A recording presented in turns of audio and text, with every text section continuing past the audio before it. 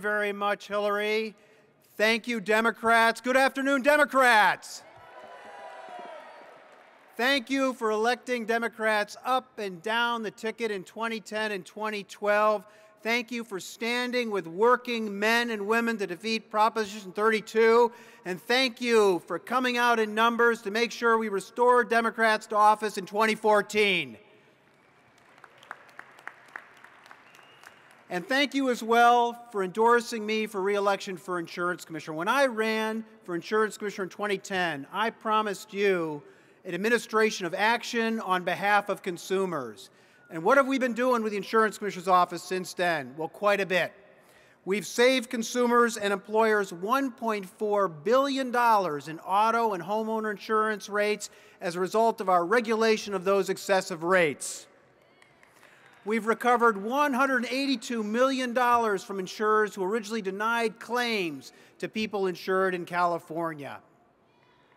We forced life insurers, with John Chung's assistance, our great state controller, we forced life insurers to pay $1 billion in life insurance benefits that they've been sitting on and earning profits on.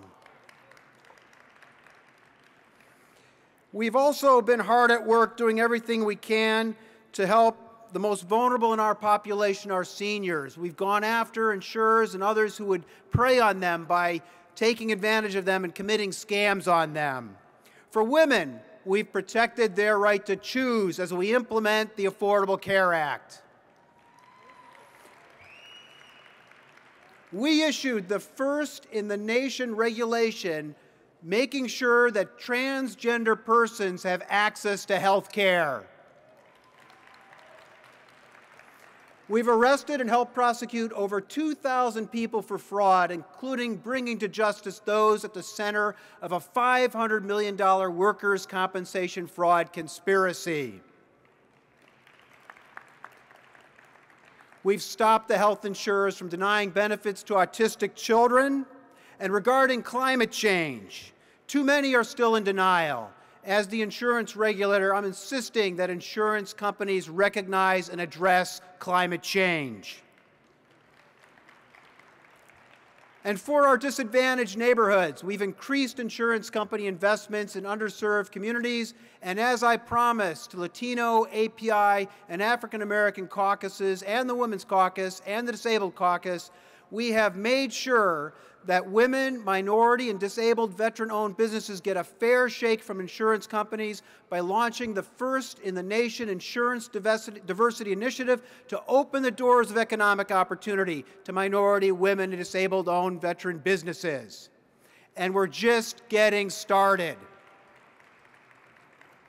Your work electing a consumer advocate as insurance commissioner has made a difference.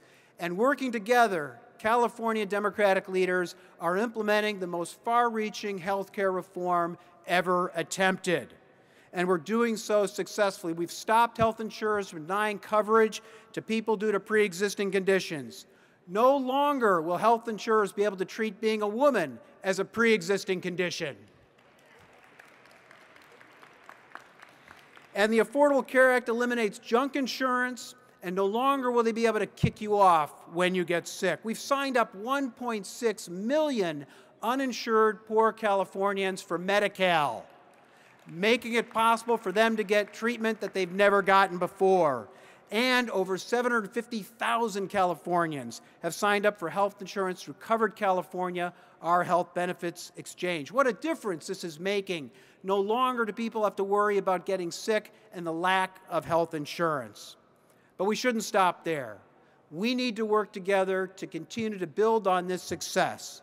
We need to work together to continue to persuade Californians to enact single-payer universal health care reform.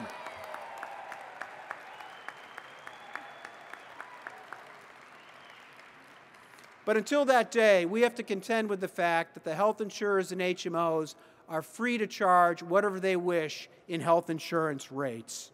They can raise the rates, and raise them they have, and raise them they will.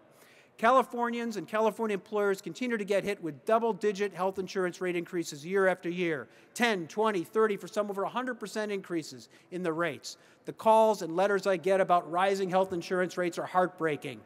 I carry a letter with me from a couple whose Anthem Blue Cross rates have gone up 845% since 1998.